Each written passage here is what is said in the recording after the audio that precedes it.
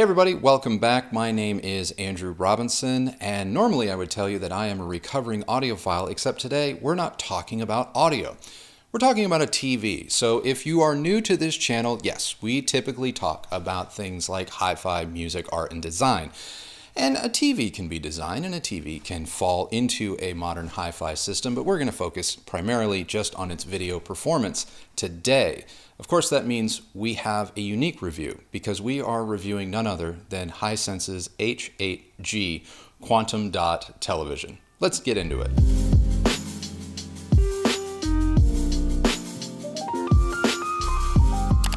So a few months ago, we reviewed Hisense's H8F LED 4K TV, and we were pretty happy with it. In fact, we called it the budget reference to beat.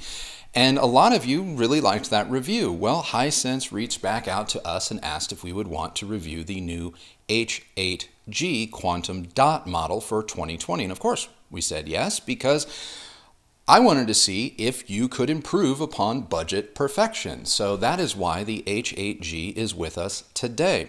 Now, the H8G comes in 4 variants, a 50, 55, 65, and 75. Hisense sent us the 65 model, and that is the model that you will be seeing in this video. Now, all of these specs are the same across the board.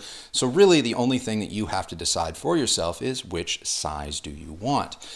And I threw out this disclaimer in the last review, and I feel like I have to throw this out for this one.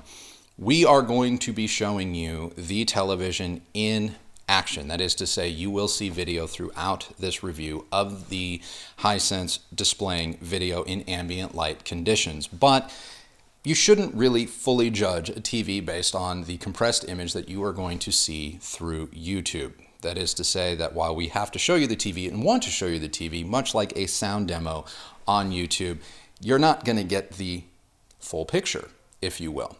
The only thing really different here in terms of specifications between last year's model and the current model 2020 is the presence of quantum dot. Now, quantum dot has been with Hisense in their 9 series, but this is the first time that we're seeing it in the H8.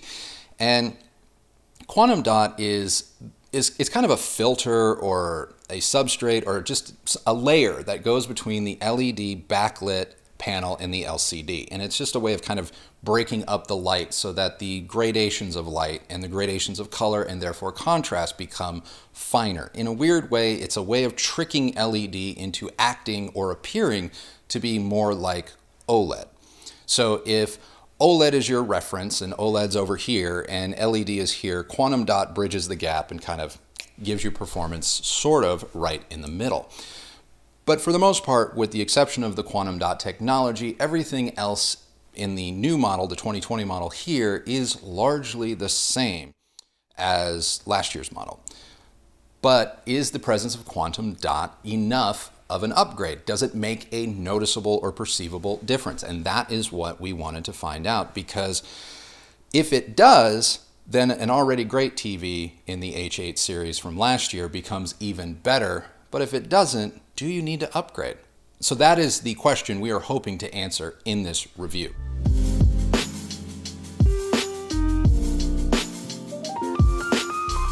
Out of the box, the Hisense H8G ships in its eco mode, and in its eco mode, it's terrible. There's nothing accurate about it. So while it may be saving you a couple of bucks at the meter, it comes at the expense of image quality. And frankly, the dynamic and standard modes aren't any better. What you're going to want to do if you were to purchase this television is put it in its theater day mode straight away. Go ahead and skip theater night, because that is also equally bad. It's better than all of the other ones, but theater day is 80 to 90% calibrated out of the box. And its biggest strengths are its color accuracy. In theater day mode, out of the box, the H8G's color accuracy is near as makes no difference perfect. That is to say, any errors are not perceivable by the human eye. Its grayscale is still a little bit off, but thankfully, this TV has the proper CMS controls in order to bring it into compliance. And once you do that with a proper light meter and software like SpectraCal's CalMan, which is what I use, once you do that, you have a reference level display through and through. Same as with the old one, but even better this time. Now, Hisense does claim a peak brightness of 700 nits, and I measured that and maybe just a little bit more in several different test scenarios.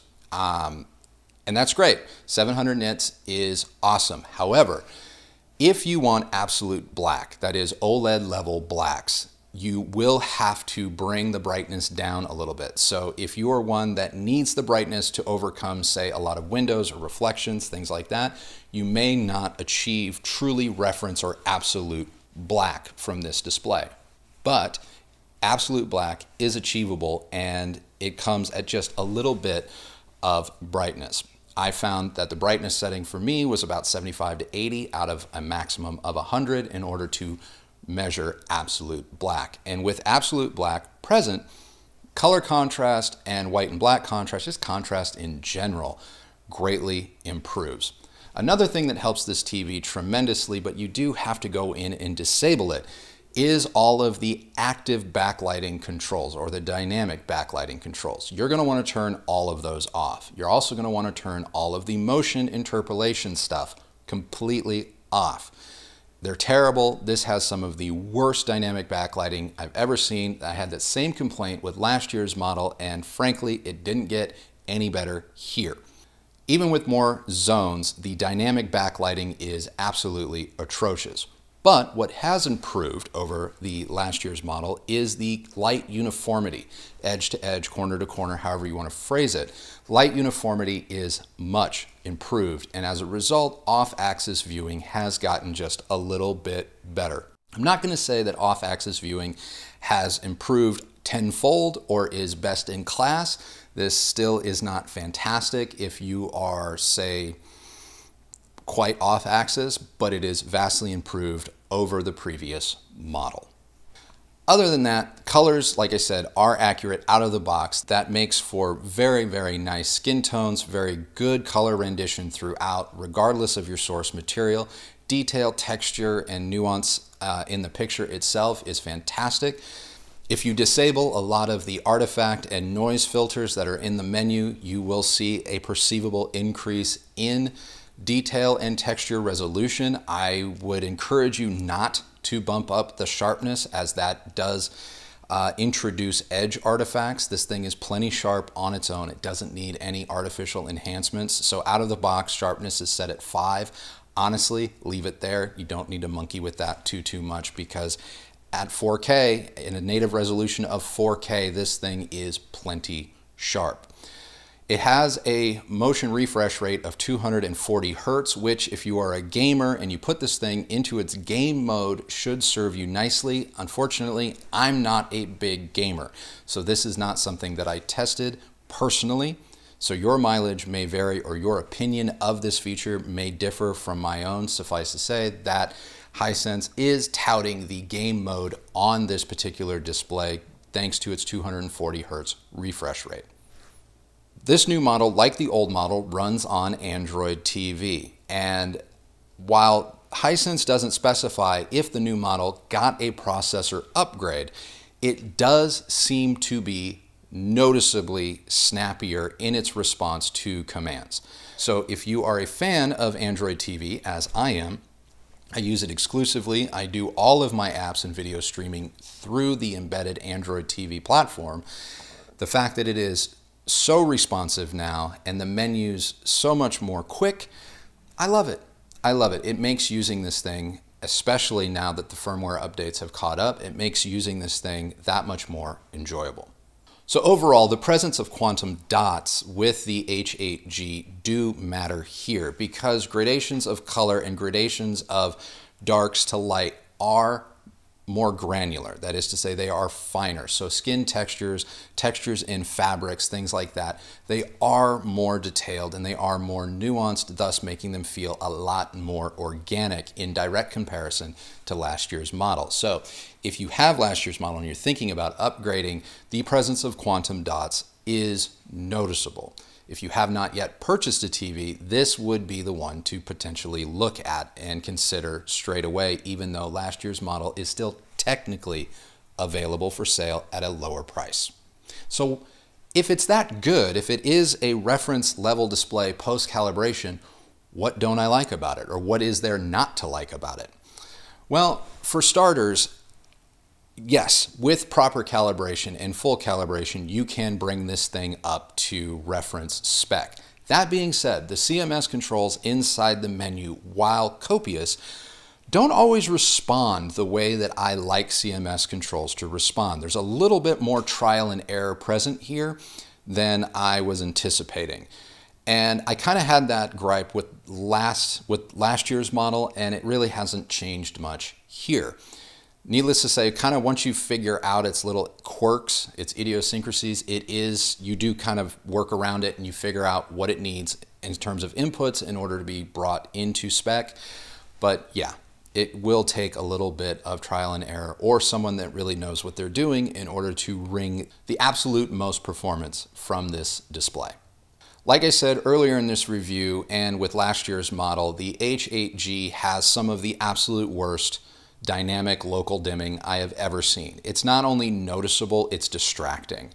And this is a feature that a lot of people use, a lot of people like in order to get the most light output and contrast out of their panels in order to watch HDR type, HDR and even non-HDR content. Unfortunately, you just can't rely on it with the Hisense H8G. It's terrible. You're gonna wanna turn all of that off for maximum performance and frankly, brightness. Earlier in this review, I talked about how the menus and the Android TV interface on a whole is snappier or more responsive. If you use ARC or the audio return channel coming out of HDMI, that snappiness does diminish just a little.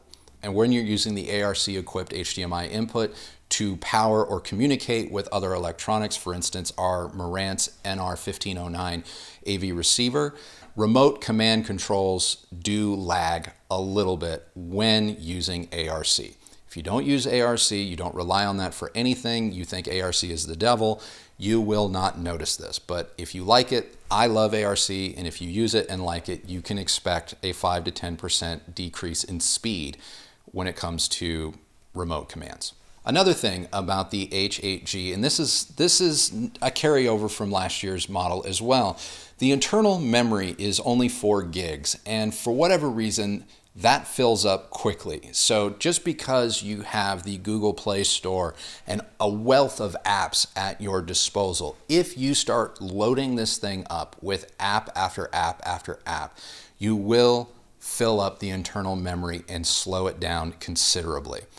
And if you don't routinely kind of go in and clear the cache, you will find that a lot of apps store a lot of data in the background, which will also cause the TV to slow down. So you either need to make it a habit to clear the cache fairly regularly, I do it every other week or so, or limit the amount of apps that you have installed in your favorites or home screen in order to keep the responsiveness of this display as quick as possible.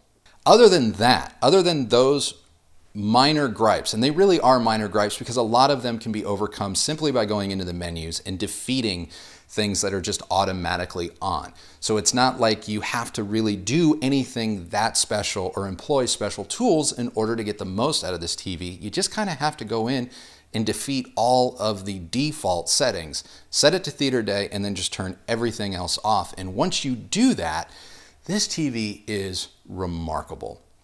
Whether you watch standard definition, high definition, 4K, or HDR in Dolby Vision or HDR10 content, it's amazing. The H8G really is a reference level display, and once again the new model becomes my budget reference display that all others will therefore be compared against. So like I said, if you are on the fence about buying last year's model and saving a few dollars and buying this year's model, I would encourage you to go ahead and get this model. So how does this TV compare to other quantum dot models on the market today? Very well. It's not as bright as some, for example, Vizio's P-Series Quantum.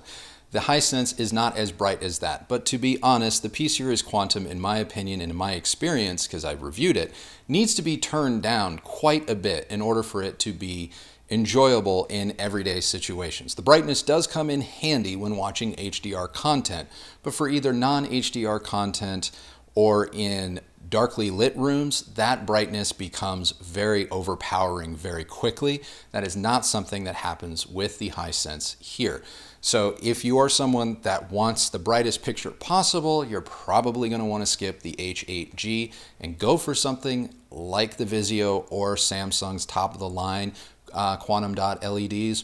But within its market segment, within its price range, the Hisense is very, very competitive. In fact, it is very close to matching the performance of Sony's 900 or 950G series, and it is on par with LG's NanoCell LED TVs. And they're all relatively close in price. LG and Sony are going to command just a little bit more money at the register, which makes the Hisense a bit of a bargain or value, however you want to look at it. Just know that in its theater day mode with all of the presets disabled, the performance of the H8G is remarkable and on par with some of the best in the industry. So that's it. That is my review of Hisense H8G Quantum Dot 4K HDR TV. What did you guys think? Did you like this review? Do you like this TV? Do you own last year's model based on my review, or are you looking to get into a brand new 4K TV in 2020? Let me know, sound off in the comments below. And of course, if you liked this video, you liked this review, please do give it a thumbs up, like, and subscribe. And be sure to follow me on Instagram at Recovering Audiophile. And that's it. That's all we have today for you. Hope you guys have a great Friday and a great rest of your week or weekend. I know all the days sort of just kind of blend together now. So are there such a thing as weekends anymore? But I hope you enjoy yours. So I'm going to get out of here. Remember, the only person that has to like the sound or sight of your system is you. So happy listening, happy viewing, everyone. Take care, and we'll see you on the next video. Bye. I did it for you. None other. None other, man. None other. None other. There can only be one. There is only one. Particles or light rays for, I don't know, compared to other quantum dot models on the market today. In a word, very well. That's 2 words. The specs from the H8F to the H8G. God, try saying that 3 times fast. So the specification differences between the H8F, H8, was it the H8? Does it really matter? So how does this TV? What are you doing? I don't know. That was like here's a cut point. All right. Like a puppet string. All right. It's like that John Krasinski lip sync battle when he did Bye Bye Bye. Oh, right. Remember that? Yeah. Like, Backstreet Boys. In Sync. Oh. Get it right. Sorry. Whatever. I wasn't really listening to boy bands. All right. That was good. Was it? You want me to do it again? No, I don't. I thought it was... I mean... It was solid? Yeah, what more can you say? I don't know.